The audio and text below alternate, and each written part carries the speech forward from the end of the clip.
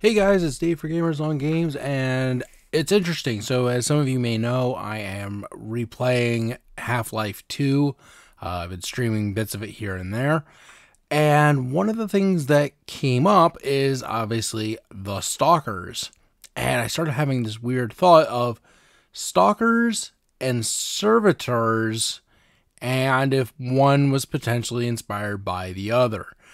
And the more I keep looking at what they do to the Stalkers in Half-Life 2, the process and everything else, it really does strike me as potentially having been inspired by Warhammer 40k.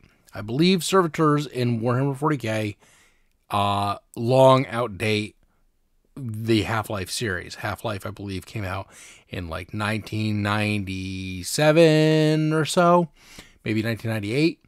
I could have sworn I played it at the end of high school, but it might have actually come out when I was in college. It's a thing. But that being said, the whole mind wipe and the absolute dismantling of a human and implementation of cybernetics and the mind wipes and the armaments that are in some of them, all of it to me just strikes me as potentially fruit from the same source. I would love to know what you guys think. Please do share your comments in the comment section, and I will see you guys next episode. With that being said, Dave out.